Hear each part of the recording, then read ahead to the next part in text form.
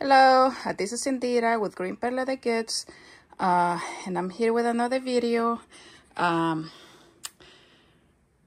Yes, so how you guys can see in the previous videos, I got like a few sewing machines from a lot.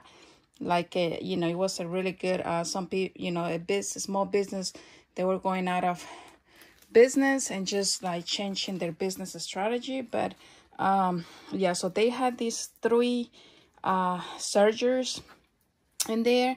So I just oh my, you have no idea how much land. And this one was like so dirty. And this container right here, it was full of, this is just a little bit of everything that was there. Just a little bit, and it was just incredible, like dirty. But yeah, it just looks clean now. And so I know they said, like, according to the use of the sewing machine, you need to do like maintenance. So 3 months, 6 months, a year, depends how often you use. But I'm planning to use it like every day. So I just started researching and finding out how to actually do oil change and just do maintenance on the sewing machine.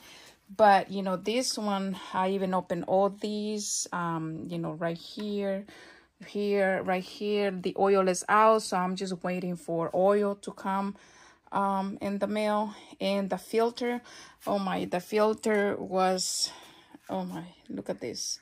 And it's supposed to be a yellow color, and this is how it was. I think they had these sewing machines and these three sergers just there in the lot for I think a year, 2 years. After they stop using them, they just stop, they just stay there. But I tried them, I just turned them on. So actually all three are working. I mean, 2 of them have tables with these motors, and they actually work.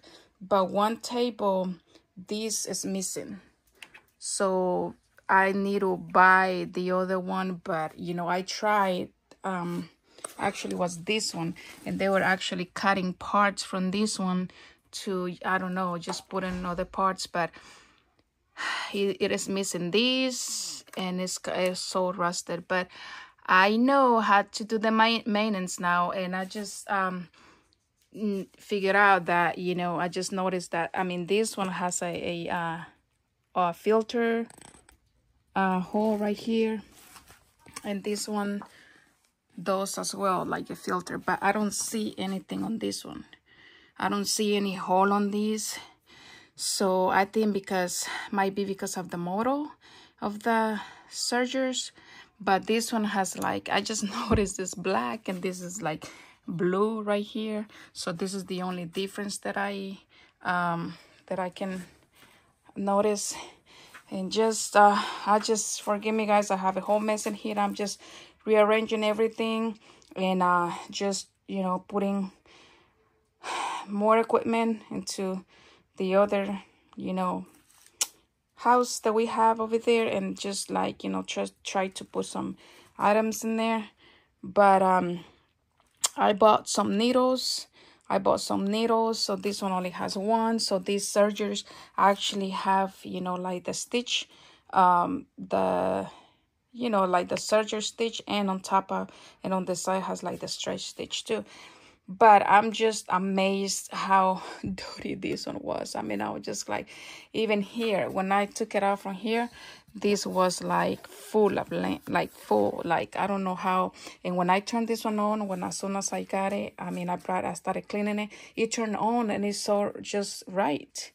I mean, it was just so right. But it's just a miracle how